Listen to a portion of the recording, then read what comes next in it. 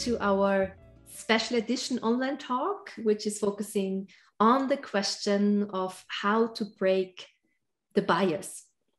We are hosting this interactive session to celebrate and commemorate International Women's Day. Well, now the official date was yesterday, March 8th. We are focusing the entire week now at Geneva Macro Labs on the theme Breaking the Bias. And I'm delighted to see new faces tonight, and I hope to hear about your thoughts on how to ensure equity in the realm of health-related algorithms. But before we really are getting into the subject, I would like you to be aware that our session will last for 75 minutes, and we aim for having as much interaction as possible with you. So rather than having an interrogation of our invited speakers, we encourage you to share your comments and questions in the chat box while our speakers are presenting. And we also will have the time for you where you can get the mic and share your thoughts. So our goal is to identify at the end of this or during this session with you some key takeaways of how we can improve governance and management of AI technologies in health. My name is Marianne Schörling, and I have the pleasure to be the head of stakeholder engagement at the Geneva Macro Labs, and I'm also a global health sociologist.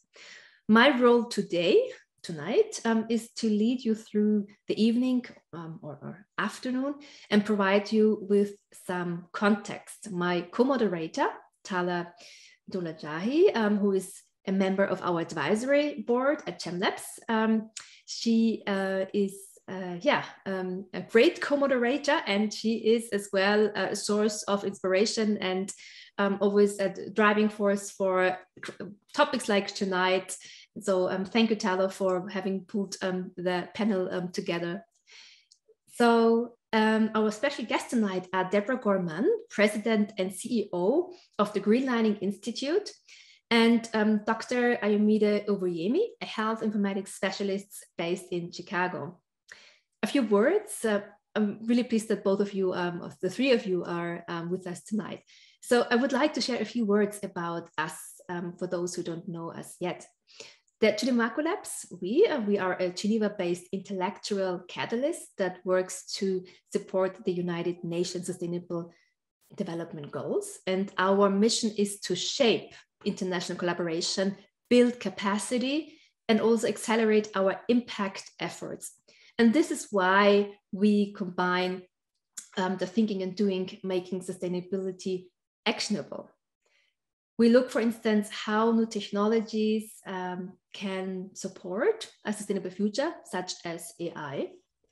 And it is in this context that we host webinars, conferences, trainings, and develop solutions papers to inform policy makers. One solutions maker that we just launched recently, I think it's now 2 weeks ago, is a paper on AI and the future of work. We also run an initiative called Geneva Impacts, which is a new venture builder. It's a new approach to coin the world of impact creating investment. And in our current innovation cycle, we develop projects on data ownership. So if you're interested to contribute, for instance, to the development of a data marketplace or gamifying data ownership, please have a look at our website. We have shared the link here, and we will also do shortly in the chat where you find some more information. All right, so I hope that you all had a chance to read the opinion piece by Tala, which we circulated before our event today. And Tala asked really a tough question, which is AI fair? Now, when AI makes headlines, it seems like that all too often it's because of problems with bias and problems with fairness. And some of the issues are often discussed how to do with facial recognition, policing, and healthcare. And yes, we've seen missteps where machine learning is contributing to creating a society where some groups of individuals are disadvantaged. So what is the case for AI in health? And I believe it starts with a clear understanding understanding of bias in AI, which can exist in many shapes and many forms. So in order to explore possible answers, we have organized that discussion tonight. And I will show now the agenda. Wonderful. So we will first hear a short keynote from Debra from the Greenlining Institute, who will share her thoughts of how to help advocates and policymakers develop a baseline understanding of algorithmic bias. And Debra will also share how the Greenlining Institute examines biased algorithms in healthcare, at the workplace, within governments, and in the housing market, but as well in finance and education. We will then have the pleasure to listen to Ayomide, who is not only a clinician, but also a health informatics specialist. He will underscore the links between inclusive and trusted digital technology in health, and will make a case around the possibilities for inclusivity and improving trustworthiness in AI and digital tech in healthcare. So during both keynotes, you can already post your questions in the chat box or simply comment on the debate.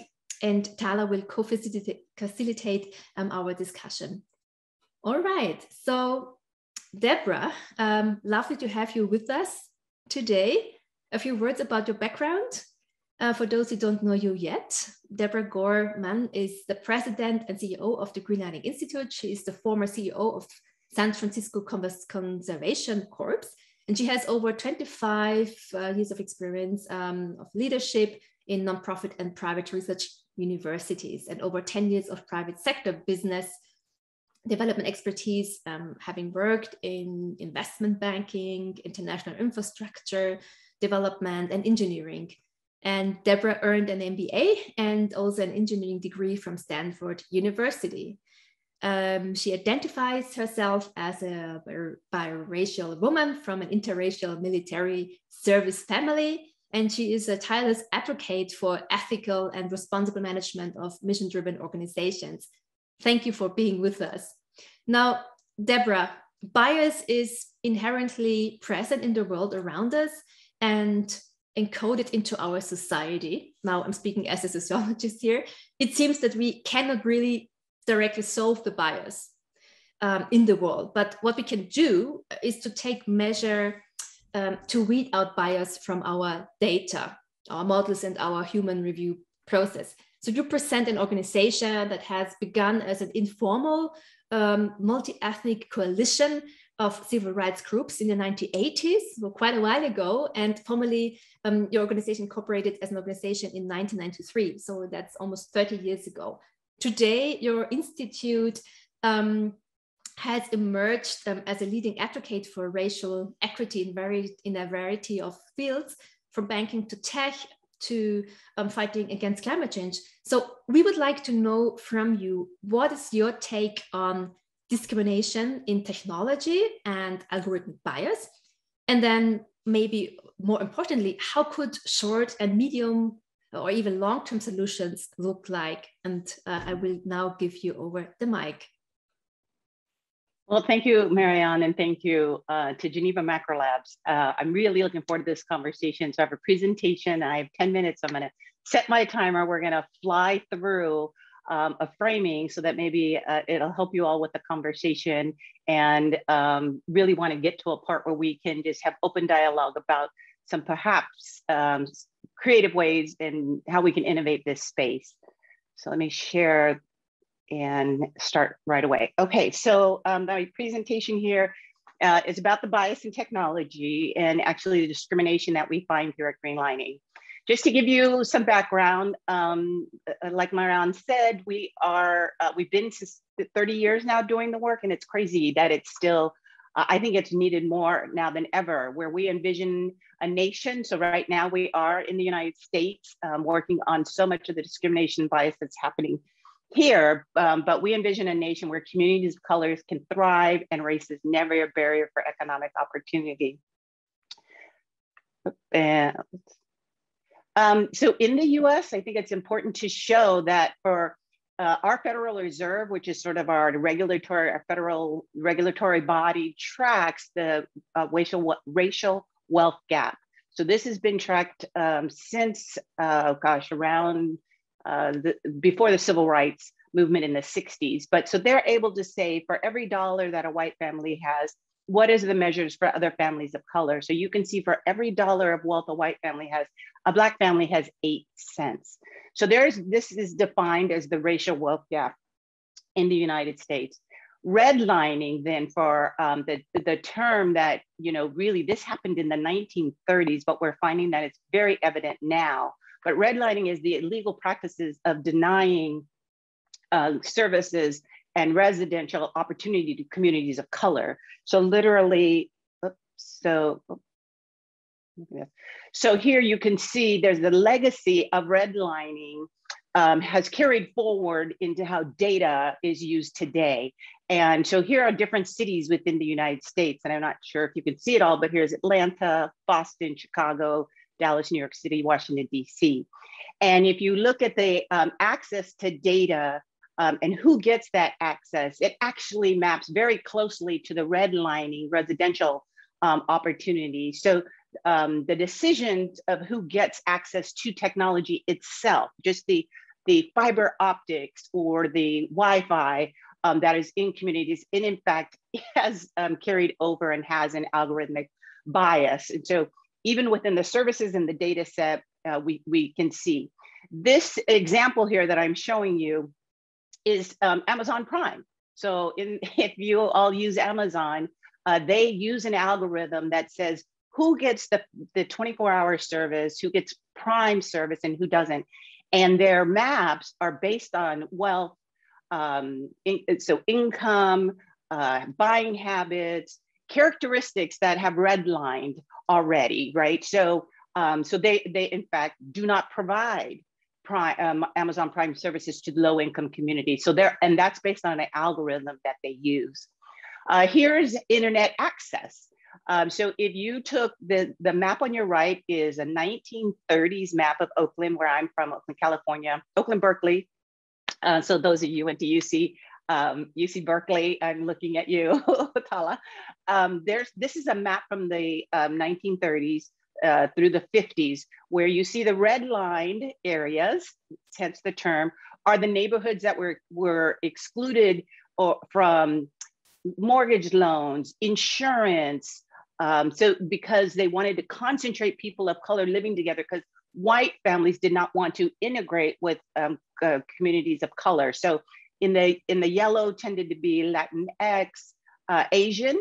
So the map on the right is a historic red line map. And then if you take the investments, the internet infrastructure investments, and you map that on the left, look how similar they are, right? That there's no way that somebody had contrived where to make investments except for the way that we treat folks who are from segregated low-income communities. So then if you go from the infrastructure to the adoption, you see that white families and communities adopt broadband at an 80%, Black communities at 71%, Hispanic at 65%. And what's key to broadband adoption is academic and socio success, and that there's a significant correlation between race and income gaps to broadband adoption and the use of technology. Here's another way of looking at that incorporation of using technology based on opportunities of race and gender. In particular, so if you look at now data skills, how is that divided by communities?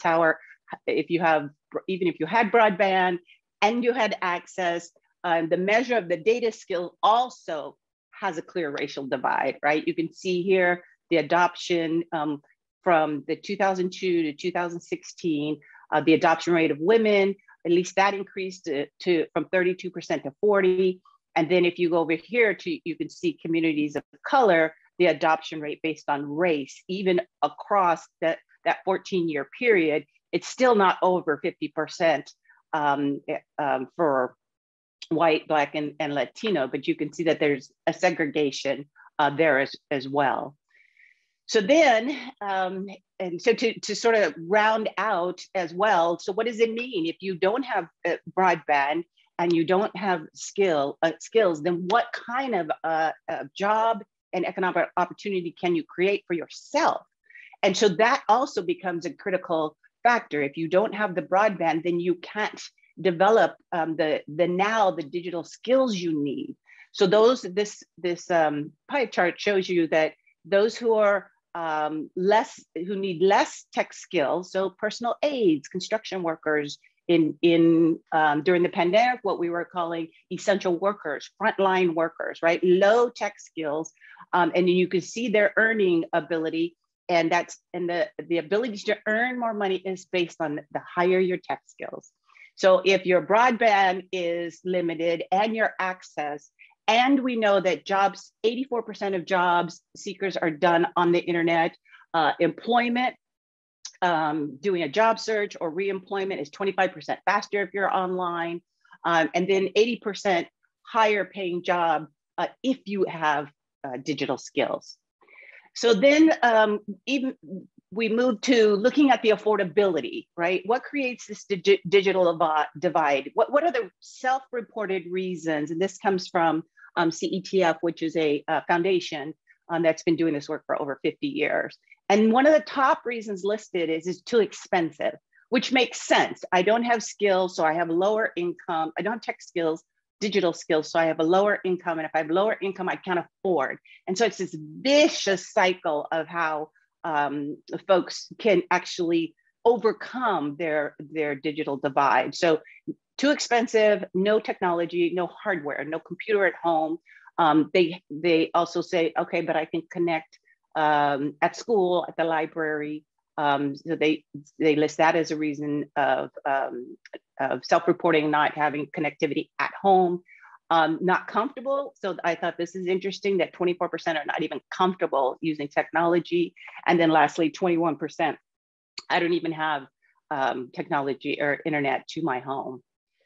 So some of the solutions that we have been working on, this is just on broadband and digital reasons for the digital divide, is some laws and policy that we have passed and we're working on here in California. I have a favorite professor, Manuel Pastor at the University of Southern California, and his favorite saying is, if you want to see the United States on fast forward, look at California. So we are very progressive in terms of the adoption of even climate change. We've been doing cap and trade for a long time. We've been now doing vehicle electrification. We have been now working on privacy laws, which hopefully we can get into, and ways to create affordability now. So we helped pass this infrastructure bill, which had components of affordability, outreach, deployment, competition, and data. We can go, there's a lot, this is a very dense slide, but we can come back to it later. So now I want to shift a little bit now once you even have broadband, I have the equipment, I have an ability to get skilled digital jobs or jobs that have a higher, I'm upskilling my digital abilities.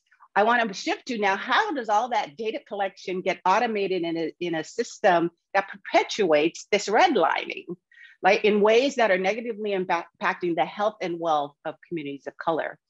So we published a report, algorithmic bias. We explain it as the research. So you can get access to that through the Geneva Macro Labs folks.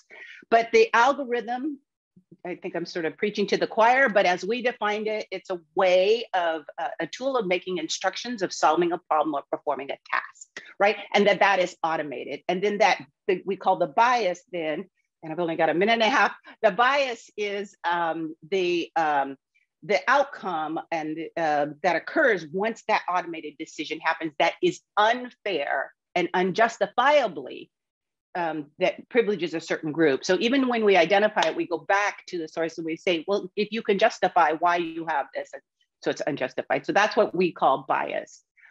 Here, this is literally, algorithms are the gatekeepers to probably every component of what you're doing right now. Bank loans, pricing of goods and services. I just showed you how Amazon Prime segregates based on income, your insurance, your housing, education, the hiring for sure. I'm sure you've seen some some articles where websites are using keywords that are male dominant or biased towards the way that you live your life and words that you use in your resume. So hiring, criminal justice, access to public benefits, and access to healthcare. And okay, so let me give you some quick examples here as I head into my last minute. There is bias in the mortgage approval, that there was a markup is a publication that demonstrated that nationally, communities of color were 40 to 80% more likely to be denied a loan who had the same credit profile. This is another view that illustrates the denial rate. So if you look here based on your credit score, so if I have the same credit score, 640, 20% of whites were denied. We're close to 26%, and then the yellow, which is hard to see here, Latino populations. But just in looking at them, black and white, you can see that they were denied even similarly situated access. Oops, one more. Let me go back here. Oh yeah, and then Facebook and advertising. So there's targeted advertising on the pages that you visit or the sites that you landed on, and advertisers said, I don't want people who have this profile to be able to get a home loan from my bank or my financial institution. And so Facebook allowed that algorithm to let people target certain populations because they didn't want to loan to people of color. And so their inherent bias then showed up in their algorithms. The data collection also enables a precise and predatory algorithmic targeting. So the language that this population is using to target people, literally, they have names like, here's one, burdened by debt. You're a single person burdened by debt. You have humble beginnings. You are extra needy. So you can imagine folks are writing these algorithms that define populations, and they target them for predatory lending or a certain sort of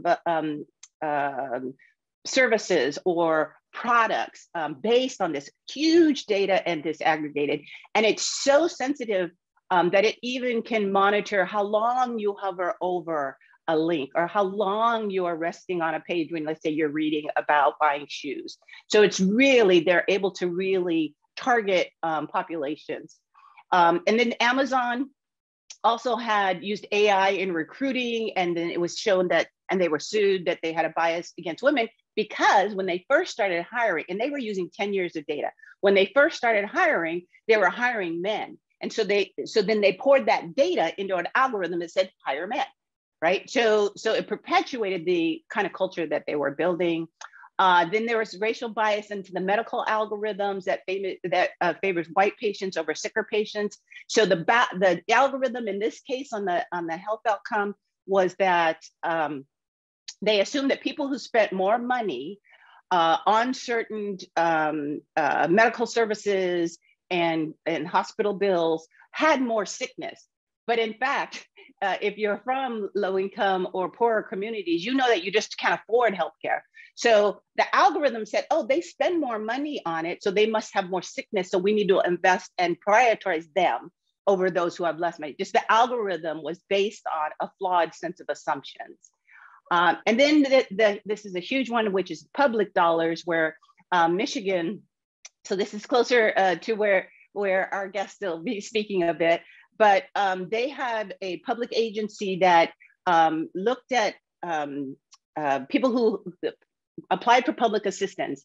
And if the algorithm falsely accused more than 20,000 people of not needing public assistance, and some people went bankrupt, some people lost services, credit was damaged, and then they found out it was because the algorithm was flawed, that the assumptions in the algorithm, and so now they're being sued and they have to recover from that.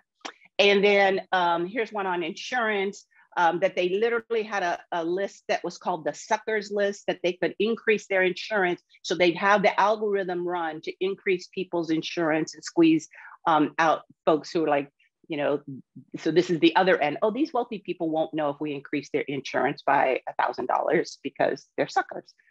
Anyway, so let me get to the solutions real quick, short-term and long-term. We have been working on inventory of high impact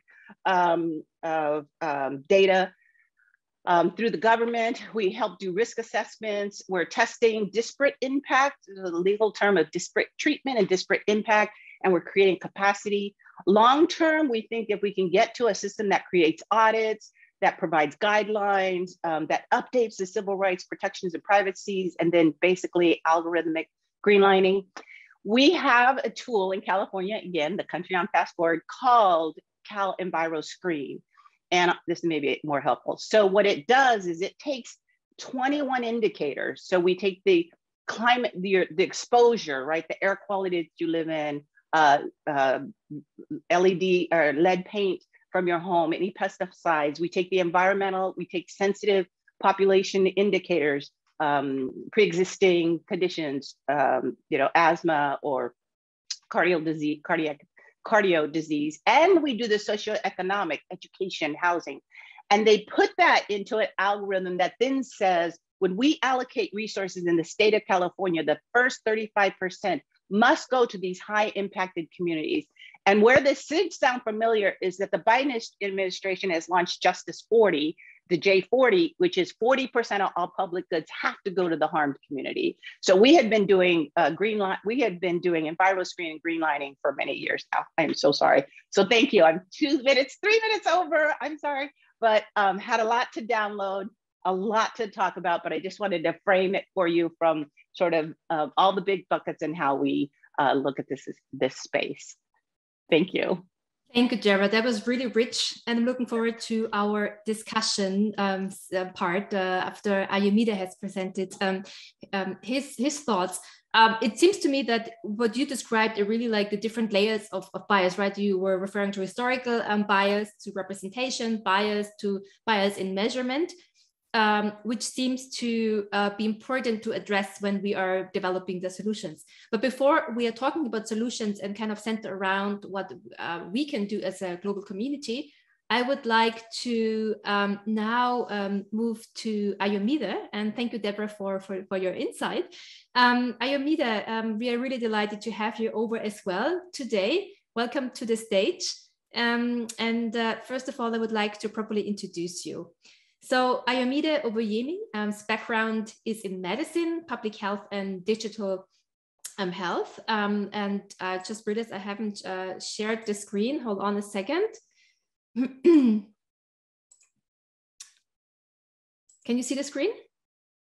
Wonderful. And Ayomide, he has had experience working as a clinician and public health physician in Nigeria. And he also has built different digital health products for Nigeria, but also for other African countries. So he's an entrepreneur, and he has led, I just found that out today, Ayomide, that you have led a team that built the first COVID triage tool in Africa. That's quite an achievement. You're also a contributor to a Springer textbook on artificial intelligence in medicine.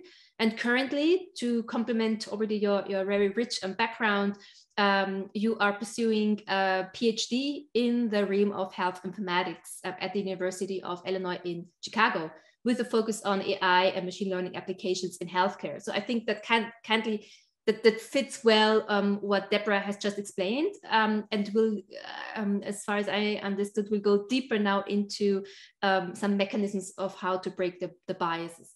Now, Ayomide, you are one of the authors of an article that I will share in a minute in the chat for AI for healthcare in Africa, where you made some really interesting observations. It's an article that got published by Frontières in Digital Health. And what you're doing, you are combining the topics of digital technology in health and development. And in this context, I would love to know from you how you are approaching the question of breaking the bias. The floor is yours. Yeah, thank you for the introduction.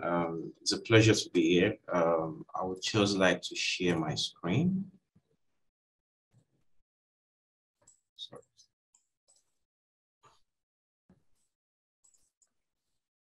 So can you see my screen, please? Yes, we can. All right, thank you very much. what Debra talked about really lays a lot of foundation for what I'm going to talk about. She has highlighted a series of challenges that exist in the present space of AI. The promise of AI is that it's, when it first started, the promise was that to solve a lot of problems. People were saying AI will put doctors out of work, it will cut jobs across a lot of sectors and stuff. But as we've realized, while that promise is happening in some cases, we need to step back a little bit, because while AI is bringing a lot of benefits, it's also causing a lot of harm, as we've seen from what Debra has talked about, how AI is being used to marginalize minority groups and create a couple of problems. So, but by means of an introduction, the promise of digital technology in healthcare and development, goes around improving precision medicine. A very good example was last year or 2 years ago. A child came into an emergency center and they were not sure of what the problem of that child was. So precision medicine made them do a genomic sequencing. And then once they did genomic sequencing, they understood what was wrong with the child. And based on that genomic sequencing, they sort of picked the best drug to target what was wrong with that child at that specific moment.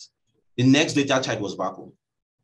In the past, before we had the use of AI and genomic sequencing to sort of understand those kind of stuff better, it would have taken days, or maybe the child might have died. So AI is really changing the way we deliver healthcare. It's making us to drill healthcare down from the population to the single individual. So these days, we can know what would work best for each and everybody in this room based on the genomic sequencing and based on what we can do with AI algorithms. The other thing is around prediction, improved and easy accessibility of diagnosis. For example, a couple of people are developing products these days that you can use historical data, you can use stuff from data from the EHR to predict or to make diagnosis, even much faster than we would have been able to do in the past. For example, one of the projects I'm working on right now is trying to use AI to look at patient historical data and be able to predict the onset of diabetes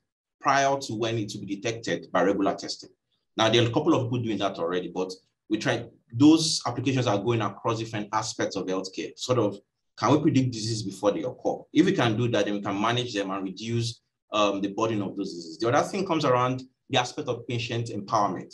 AI has made it possible for patients to understand their care better. So for example, there are platforms where you register on, and it can tell you what you're doing, how you're doing compared to other patients, and what you need to do that other patients have done that might be helpful to you. So more or less, like, patients are being empowered by AI. Early warning system for detecting diseases when they break out, disease prevention, robotics. A lot of the Dowlatshahi robotics that is being used to do surgery at a distance, remote surgery these days. And then the other thing is about cost reduction. Now, before we go on, it's a significant thing to mention, which sort of goes back to what Debra was talking about when she showed us that map. There's a saying that where you're born has a significant impact on the outcomes you would have later in life. And this has been shown through so many research. People born in some specific, so in the US, they use zip codes. People born in some specific zip codes have higher chances of ending up, for example, in jail or dying before a certain age. It's not because of something they are doing, but it's because of some existing systemic situations that are around the areas where they stay that makes it possible or makes them more prone to those certain outcomes. So, and as we know, the social determinants vary across different areas, individual characteristics, socioeconomic environment, and physical environment. We do know that in the past, or even till now, the way pain is perceived for women is different from the way pain is perceived for men. And from what Debra mentioned about data, feeding into the algorithm. So if pain are estimated at a higher threshold for women than it is for men, if you develop an algorithm based on that data, it means that by the time you're recommending, for example, an analgesic for a man at a certain pain level, you're not doing the same for a woman. So this shows us how significantly these social determinants affect how we treat people, how a lot of outcomes happen, and then how people sort of end up with some of the diseases or poor outcomes that we see them with. So I want to dwell so much on this So what are the extant challenges of inclusiveness and trustworthiness in AI and digital healthcare? Now, we've heard about bias data.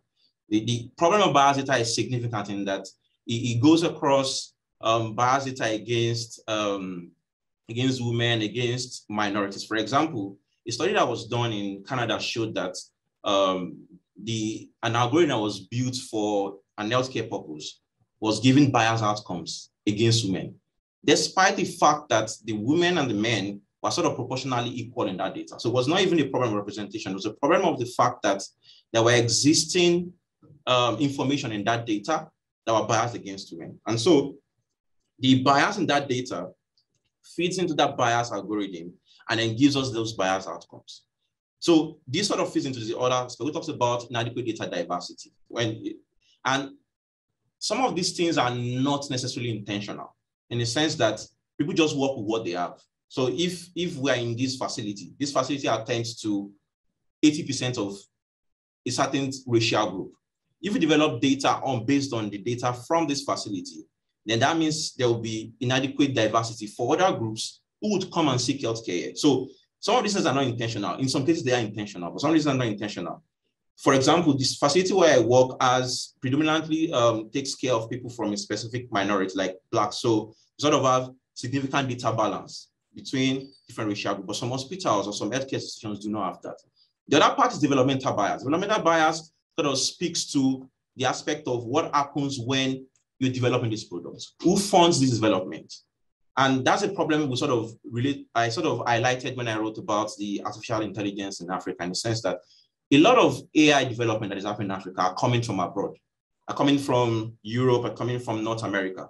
Now, the priorities of the people in those countries at times are not the same, the priorities of those African countries. For example, there was this AI that was used to detect an eye disease.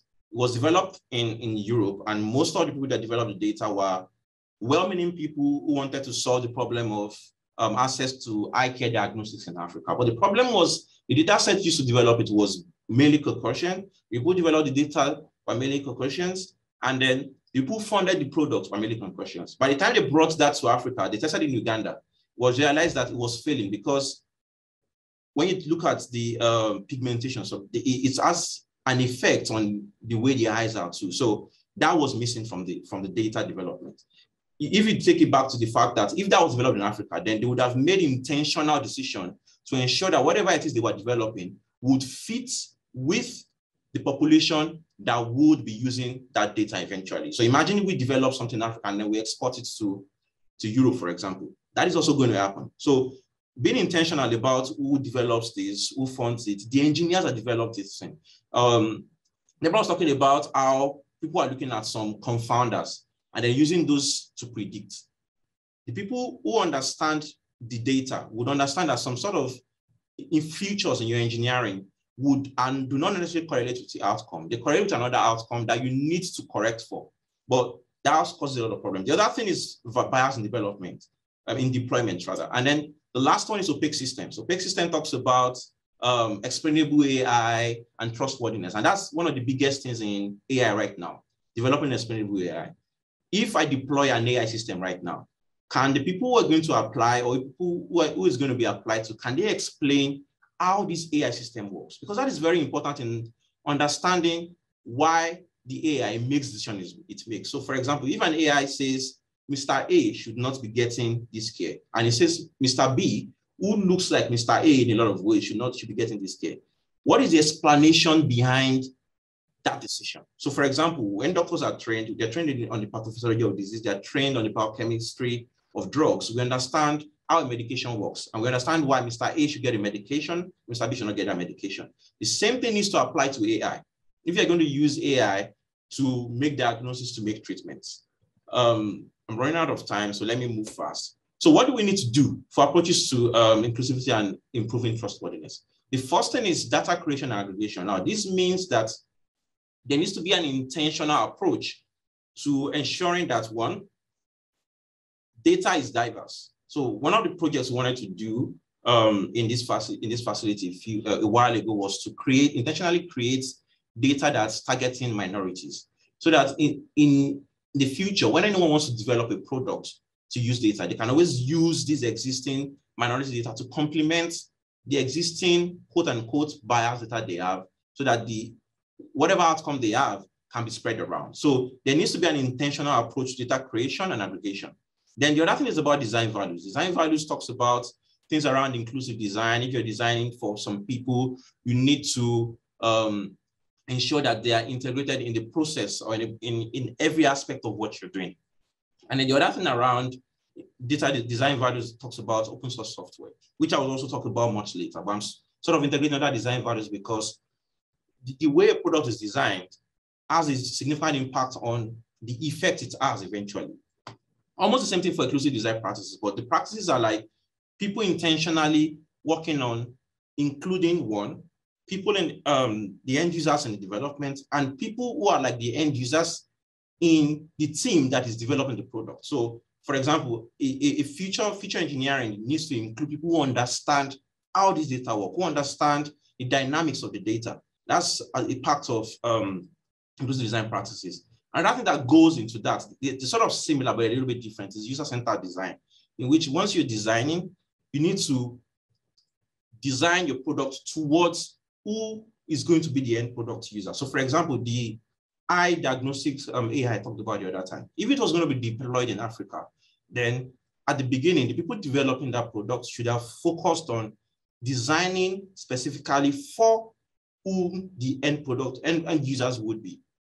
And the third thing is about improved governance. Improved governance talks around explainability, trustworthiness, and audit. One of the existing problems with AI products that exist right now is that there's a problem of auditing. So there's an Epic AI tool that was used across the US. I'll soon round up. And one of the problems of that tool is the fact that the owners intentionally stopped people from auditing the product. Eventually, one facility in the US did an audit, and they found out that 67% of the time, that product does not work.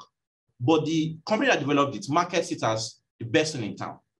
So allowing for improved governance, which includes audit, explainability, and trustworthiness, would help us to be able to review, evaluate, and audit these existing tools to ensure that they are working the way they're supposed to, and to ensure that they are doing what they're supposed to do. Now, the third thing is open source. And I'm an advocate of open source because when something is open source, it's more open to audit, the governance is easier, the design practices are much tailored towards a wider audience. So I believe that if we sort of follow these processes, we can have more inclusive and trustworthy design. Now, I'm just going to show an ecosystem for open source systems. Once you build on first principles, we create open source data, and then we build open source tools on those things. It's easier for anybody anywhere in the world to adapt those tools, to improve those tools, to contribute to that data, and to make it useful and more equitable for everyone across the different demographics and areas. Thank you very much. Thank you, Ayomide. That was very rich as well. And I, in particular, appreciated your solutions at the very end, where you made a point around intentionally design AI solutions towards the user groups that should benefit from the solution. And it reminds me of Jörn, who is our head of Technology Insight, who can't be with us tonight, but he was giving a lecture on Monday on AI and blockchain. And he was making the case that if we cannot afford having stereotypes in an AI solution, then we should not use AI because the costs are too high. Thank you so much for your insight.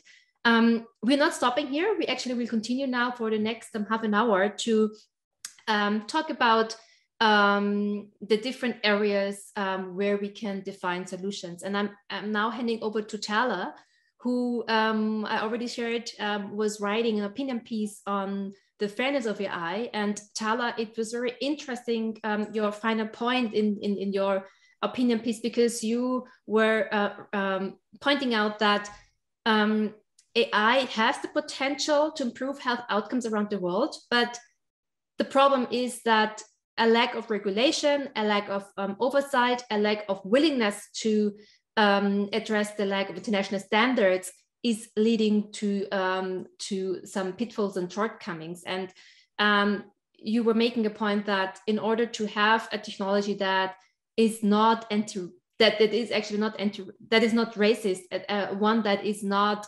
inheriting bias in terms of the ethical base and not ignoring human rights, we need to find new ways of addressing these pitfalls, and also be in a way brave to face what we have done in the past. So would you like to lead us now through the discussion where we are picking up on some ideas that Debra and Ayomide were bringing up?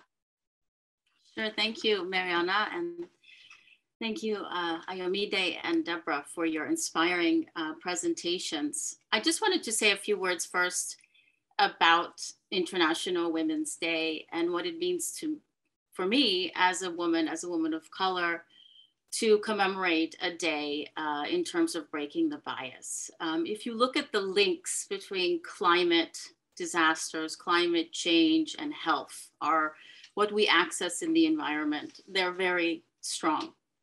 And in some small island developing countries like Vanuatu and others, 60% of the people who farm are women, and indigenous women at that.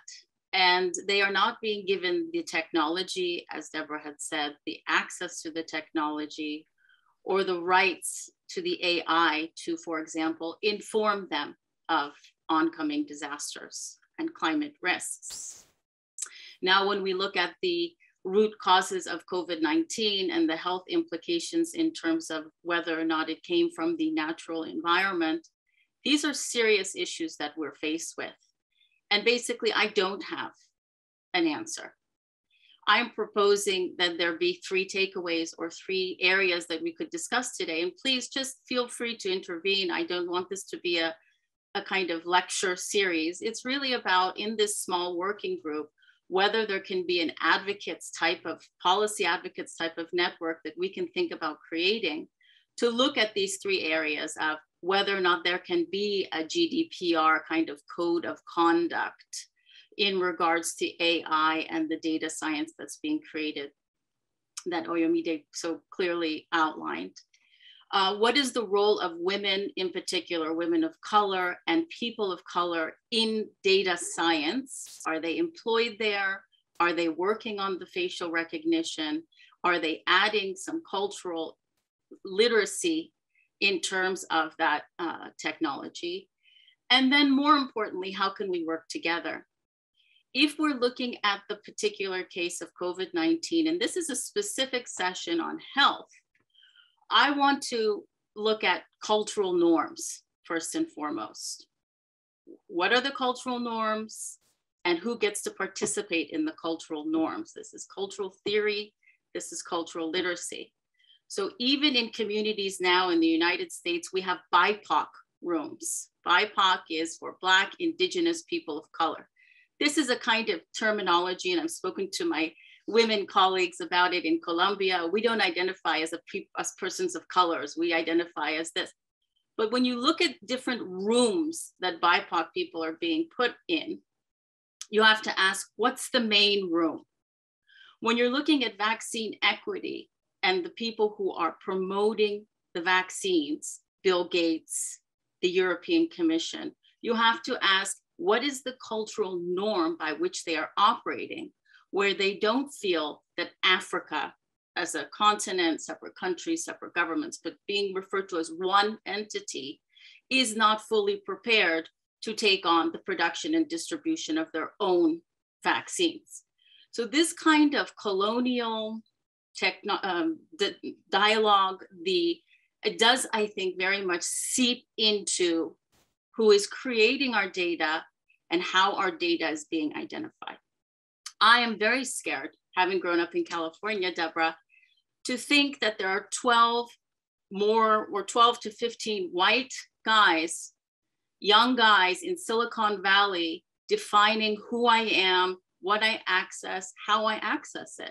I find this terrifying. And if we can't come up with an international standard, or at least become advocates for the policy to push for that international standard, then we cannot shift mindsets, because the status quo is happy where it is. That's why it doesn't reshift. We have got to lobby, we have got to push for some kind of change to what we're doing now. And this is a good step. We have 22 people on board. It's more than enough to start some kind of thinking group, advocates group, working group, where we can all in our own fields begin to push that policy. And so I'll just stop there. If I could go to first Debra to speak to you more specifically about the role of women and women of color, and particularly in helping to change the way that AI is influencing these communities in the United States. I'd like to kind of hear about that first. Yes, so you touch on so many important aspects. And I think in particular in the United States, there's colonialism and there's capitalism. And the capitalism is such a strong value ethos here as we sit in Silicon Valley and so close to all the technology. And so they do what is profitable, right? So if it's profitable, then I'll get venture capital funding. And I think the role for women, so there's an ongoing conversation about, oh, we need to build the pipeline so that women can be data scientists, and yes, all of that. But you can just look at the outcome, right? So I don't need to understand how the algorithm was written, but I can look and analyze for you as a woman of color, as a community. I can look at that outcome and tell you if it has disparate impact and disparate treatment.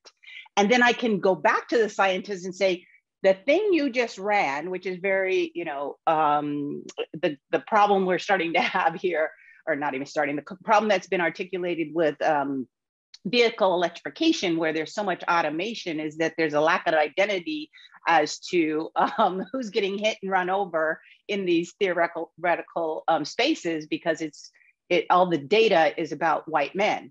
And so if it sees a person of color walking, it doesn't identify, and so it will hit that person.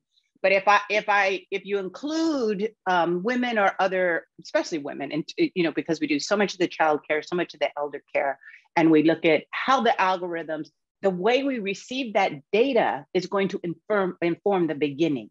So not only should we be at the beginning of the process in terms of leadership, we should be on those boards, we should create workspace so that they can be hired, but you can have an immediate impact on looking at the outcome, right? We can immediately say, if my child who has asthma, a child of color has asthma, that's not going to work because she also has asthma, or also has eczema that may flare up, right? That there's a particular perspective. So just as a way to bring women into the conversation, I would first advocate for them to look at the outcomes, and as well be in sort of the executive managerial suites. That's just tactics, right? Straight tactics. If you speak to the values, the cultural values, I think now you really are getting into some complex areas where we are trying to delineate between being very localized, because what happens, in California is going to be different than what happens in Lagos. And so you should be able to have some control over your local values and sensibilities that can then be held under a universal goal. So it's kind of this concept of targeted universalism, but I'll stop there. Those are just some ways that we are trying to approach it, all with a privacy lens, by the way. So. Yes, we need that privacy. Ayomide, if I could ask you, because Marianne brought it up rightly so, and in our conversations before, AI bias is not just, as Debra was highlighting, in terms of the data science that's being created, it's actually at many countries creating infodemics. in terms of misinformation, and it's targeted infodemics in lower and middle income countries. In my own country of Iran, there was some rumor through AI that was spread that you could drink something, and people were actually doing that and getting very sick and having to go to the hospital. And so in regards to COVID specifically, has AI been helpful or a hindrance in terms of these infodemics? I would say it's a mix, because like Debra said the other time, these countries are built for profit. So for example, we take a look at Facebook, for example. The Facebook algorithm amplifies posts based on the level of interaction it has. It amplifies posts based on how people sort of react. So by their reaction buttons, the likes, the comments, the shares, and everything. And then it also amplifies posts based on some of the things you've read in the past, some of the kind of things you've shared. So the problem is that it doesn't sort of, at its basal element, it doesn't sort of screen out if false information or not. If everybody in my circle, they are sharing false information, I'm likely to get that false information. I'm likely to get that false information suggested to me. Now, problem is that we can say the intention of the AI is not to amplify false information, but it's just something that happens because of the way the system is designed. So that is where the concept of being intentional comes in the sense that what does the AI amplify? Is there something we can develop that can identify misinformation and then label it? And then once the existing algorithm wants to amplify it, it does not amplify that existing misinformation. Now, we understand the concept of free speech, which is a very, very nebulous term. It's been used in different ways in the society. Like, people can say what they like. Yes, I can go and post on Facebook and say that COVID was activated by 5G. We all saw that it happened at the beginning of the stuff. And I saw a lot of posts like that. A lot of people shared them to me. I saw them on Facebook. But it was because of the people I was interacting with, discussions I had, those posts came up. But if the people behind these companies intentionally sort of tag these posts as being a sort of misinformation, then they can target their AI to not amplify them. Now, truth be told, it's not an easy process, because when you look at these companies, one of the commonest things we like to do today is to automate. So I create an AI that automatically automates amplification, and then I can go to sleep. Even if I don't check the system in 30 days, it's working the way it is. But if we understand that trying to do all these things requires special effort by someone doing the labeling. So in a way, AI has been helpful, but it has also been an hindrance, because people get a reinforcement of what they read. So I'll give a very good example.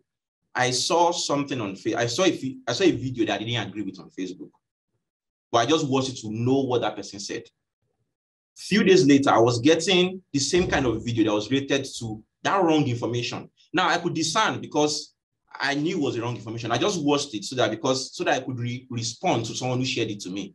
But imagine someone who doesn't know better. That person will keep getting that same reinforcement of that information. So that's the harmful part. And a lot of people right now, we can't even imagine the scope of it. A lot of people do have very, very wrong perception and mindset about COVID and about the vaccine. So for example, we did a study recently, and it showed that people are interested in taking COVID pills, but they're not interested in taking COVID vaccine. So it shows that the problem is not that some of these people do not believe in COVID. They believe in COVID, but they have a problem with the vaccine, but they are open to taking the pill. These same people that are not taking this vaccine would take other vaccines. They would take the flu vaccines, they would take the MPI and other schedules. So it shows that there's an amplified problem that is going around with that COVID vaccine that they have a problem with. So what would help?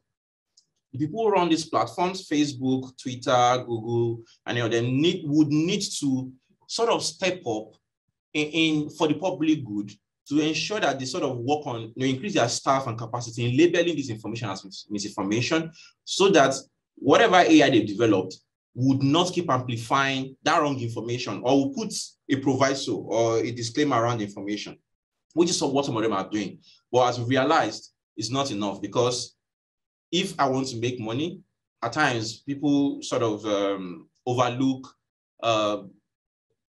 good values, in ensuring that they achieve their profitability. We've had cases of Facebook intentionally amplifying posts that should not be amplified because someone paid for it or because it's going to increase the views and the people coming to their platform. So, and they sell those views. So the more views they have, the better it is for them. It doesn't matter how they get the views. To them, the end justifies the means. So I think that's the problem. So we need to balance it. It's been good, but there's been a lot of bad. Tala, you muted. I know that we have just, thank you so much, Ayomide. I know we just have about 10, 15 minutes left, and I wanted to turn it back to Marianne to see if we have questions. I see our president is here. Eckhart, if you have any questions, turn it over to our participants. Again, please feel free to chime in if you have anything to ask of these two speakers. Oh, we already have a question here. I see Marianne. Should I read it or it's from Dijan, and it's about removing bias. I would suggest, Dijan, that you address your question directly and feel free to comment as well.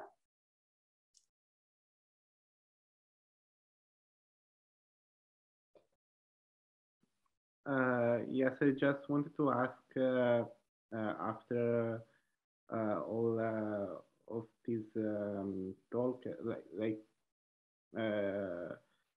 removing bias might be a difficult task at the moment, and I wanted to know if it is the case, and why exactly, what are the factors that make it difficult, or is it just possible to remove bias by thinking beforehand what are the possible sources that might cause bias, and fix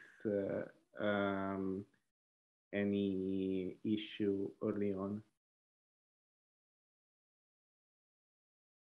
Thank you, Dijan, for the question. It was not so easy to understand due to the sound, but if I could recap, you were asking about the possibilities to remove biases and to what extent this is possible. I would suggest, Ayomide, that you comment on this question, but the idea as well is to all the other participants that you can share your view and your perspective on that. So please don't be shy. But I let you first, Ayomide, respond. Yes, so that's a very good question, and I will just easily go back to what Debra presented, in the sense that it's very difficult to remove bias because, for example, the existing tools or the existing data is already biased, and it's really difficult for you to correct the bias in historical data. It's happened. You can't really go back and sort of change what happened in the past. You can correct what you have presently, but the past has happened, and those things are coming from the past tend to feed into the present. What you can do is that when you're making the development, you need to acknowledge the bias in that data and try to control or manage for it when you're doing development. So that is the way you can manage the past. In the present, what you can do is to ensure that when data is being collected presently, you try to do it as equitably as possible. Now, we understand that there are things that we can't manage. For example, if you're going to collect data through telephones, through mobile phones, for example, in a place like Nigeria, you're going to have more males represented in that data, because if you check the data, phone ownership in Nigeria is tweeted more towards the men. So that there's going to be a bias in the people you sort of interact with. But the possibility is for us to minimize that bias as much as possible. There's no, as someone likes to say, there's no perfect system there's no perfect human system. Even nature is not perfect at times. So there's no perfect human system. But the idea is, can we minimize this bias to an extent in which you can say to a certain level of degree that this is fair? So it's more or less like, how much fairness can we get? So one, in the data collection, the feature engineering, like it was mentioned, people choose specific features and think those features predict an outcome, whereby there's something else in those features that is causing those outcomes to happen. So data, development, design, and deployment. So those are like the phases. Once you try to manage bias intentionally, that's another part. You need to manage it intentionally, because I can sit down and design something in my room, and then I take it and I see people pointing out, this is wrong, this is wrong, this is wrong, because I don't know. But if I'm intentional about it, I will talk to people who know more or who have more insight to that data to correct that data. I think Debra has more to say around that.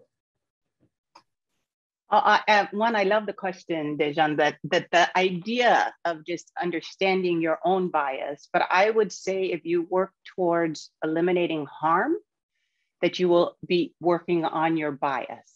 So if the things that I am doing create harm for whoever, then I have discovered my own bias. And so if I, in the fairness lane and then the do no harm, have no negative impact, those can guide you towards your bias, and then working towards, not fully eliminating bias, because some bias is good, right? In terms of if I am situated a certain way, I want you to be able to identify my separate distinctions to be able to create solutions for me. So I think it's the idea that I want to identify bias so that I can do those things that are well and healthy and good for my community.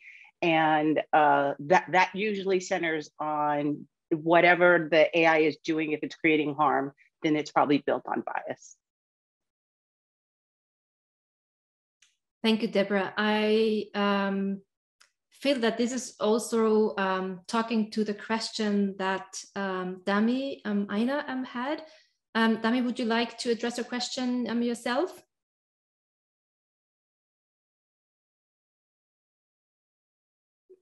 Otherwise, I'm more than happy to read it. What is the current process of collecting data that would help reduce future biases? And that kind of touches a little bit on what we already talked about. Tala, what is your take on that in terms of collecting data? You have any thoughts on that? Well, I again would turn to Eckhart. I want to put you on the spot, but it's, it's about labor. Who is employed that is creating the data? And if it's not a person that is of color, and it's mostly people working not intentionally, like, Ayomide say, deliberately, but intention and impact are causal here, and they're very direct. So I'm trying to create a platform so that people can access this data health set in this country. But my mindset is so much based on a colonial cultural norm. And I don't have anybody else in the room, a data scientist who is of a different religion, background, culture, color. So it's really about the employment issue, making sure that we have a diverse data scientists employed within these structures.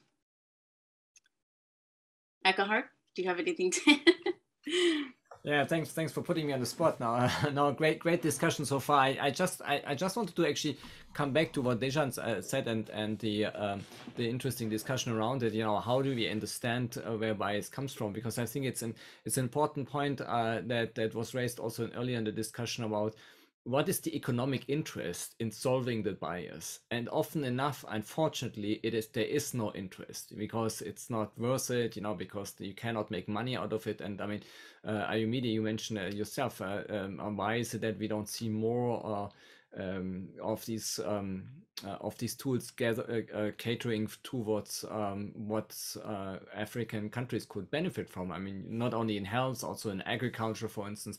And it's not being done because companies cannot make enough money out of it. And I think that's a key issue, like understanding the complexity of the economic interest in trying to solve the underlying discrimination that we face today. And I mean, there is indeed, unfortunately, not a good solution to it, other than kind of more broadly saying that we need to empower these communities, these countries, these specific people, in order to actually present, in a sense, an economic interest for some of these companies to cater to these people. And again, unfortunately, I mean, the point I'm trying to make, unfortunately, it's not something that you can solve uniquely just by looking into data policies, data regulations, etc. I think you need to have a broader vision on it in order to be able to solve that problem. But thanks, great conversation tonight. Thank you. It's very interesting, Eckhard, that you just have mentioned the word empower. I feel like the word empower is a word that is used a lot currently in the discussions around how to address bias. And it seems that sometimes we stop at the empowerment idea and don't go the step further and ask, so how does empowerment look like? And I feel, Tala, if you propose the question or the theme of thinking about the role of diverse data scientists and women, and that kind of spoke to me, thinking of, well, if you would like real empowerment, we need to think about how we can make sure that diverse perspectives are included at every level, and that is responding to the comment that you, Olufemi, made in the chat. You were wondering if representation at all levels can help with minimizing bias. I would say yes. Being a sociologist, I would regard our reality as a social construction, and we are all part of this construction. So it's a matter of willingness and as well openness of those currently in powerful positions to allow minorities and also unpopular perspectives to be equally discussed and to provide some substantial reach to show the pitfalls of current systems. And I love the examples that you provided, Ayomide, in your presentation that showed that it doesn't make sense to develop an AI solution in the global north, where it was already clear from the beginning that the application will be in the global south. So there seems like to be like a disconnection in efforts. And I'm wondering what we can do to, you know, get better aligned. And it feels like that something like an international body that would provide a platform for that could be a way forward. But that is a question of if there is the willingness of the current system to allow for such a space. I see you nodding, Debra. Yeah, I definitely, I mean, we're at time here, so I want to respect everybody's time, but I definitely think that the conversation in itself is a movement towards something that is more equitable. And so I think that we have to amplify these conversations in the smaller spaces that you're in to create sort of a larger movement. Yeah, I think what the other thing I would say to that is, like you mentioned, is number one is two things would help from my perspective. I know there are a lot of things that would help, but number one is that when we talked about the open source around data creation, so there are a couple of these things that exist online, but I'm not sure how open. For example, in the US, a lot of the AI for clinical medicine developed are done based on the MMIC data sets. That's what most people would do AI development for in the clinical setting, use. So is it possible for us to create that kind of data set targeted towards specific variables that is global, that anybody can sort of apply to? Now, for you to use MMIC data, you need to be credentialed.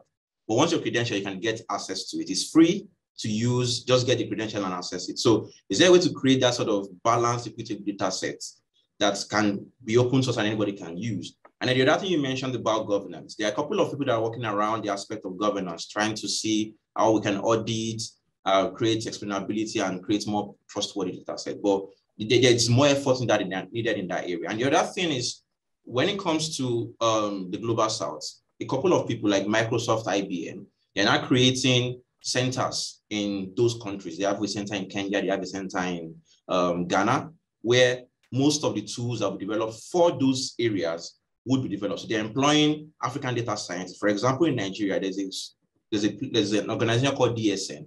They're training 20,000 data scientists per year. So that is huge. So once we have more of that, then we can have more representation coming from those minor groups. So same thing can be done, targeted to women, targeted to Blacks in the US, in the US and other minorities across Europe and North America. So I think those 3 things would be very helpful. Thank you, Ayomide. Leonie, I saw your hand up. Did you want to share something as well? Yeah, I had a question, but then we were going on a macro level and I kind of wanted to hear what everyone is saying about that. So I want to respect everyone's time as well. So I don't know if there's more time for a question. Okay, maybe we can continue the following way. We have asked both speakers that after our conversation tonight or this morning, it's still morning for Debra, we would like to follow up on one specific question and ask them to write a very short think piece on that. So maybe we can, take that to inform the think piece and share the thoughts within our community to continue this discussion. That is anyway our goal as Studio Macro Labs, that we have conversations, meaningful conversations, and then continue after our events, if that is fine.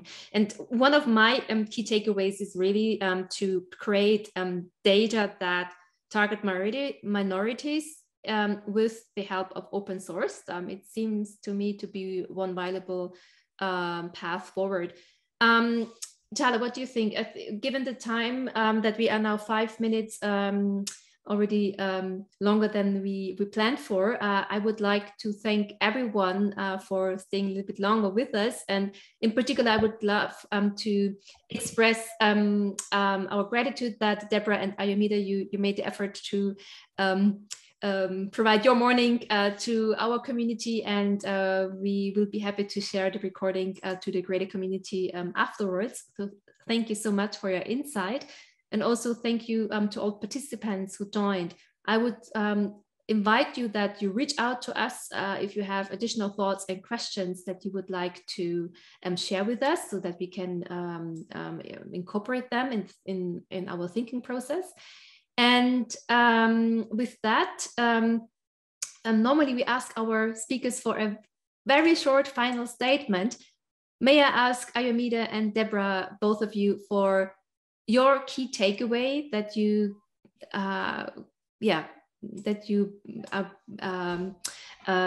would like to share with our community? Ayomide, would you like to go first? Oh, yes, thank you.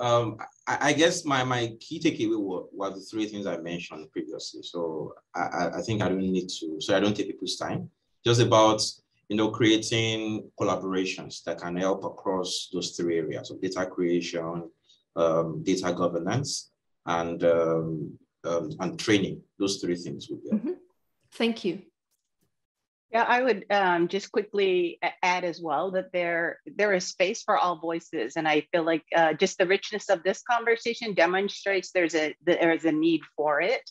And then I would definitely say the ability to understand the impact and the treatment of whatever it is that we're doing in this space will guide us. Thank you. Thank you so much. That's very strong. And before we are closing our event today, I would like to completely shift topic. As we all know, we are living right now in quite turbulent times. And I'm referring to the situation in the Ukraine. It's definitely something that is on our agenda at Studio Macro Labs, and we would like to inform you that we started an initiative to support friends and family that are currently on their way to Geneva. And we started a campaign on Capelana, which is a partner organization of us, who help us to do a crowdfunding campaign. I'm just posting the link in the chat for everyone you to review, and we would appreciate if you could help us in support these families that are arriving as I am speaking. And there will be more information to come. We will mostly share over LinkedIn what we have in the pipeline, and we would be really grateful if you could join our forces in that endeavor. So I would like to thank all of you for your engagement tonight, for your contribution, for your reflection. And if you would like to engage in our community and co-shape our work as Think and Do Tank, you're cordially invited to join and become an official member. Please find as well that link in the chat. And with that, I wish you all in the name of the entire team a wonderful rest of the day and hope to welcome you very soon again. And last but not least, thank you and bonne soirée de Genève. Thank you. Thank you. Good night. Thank you. Thank you. Thank you, Ayomide.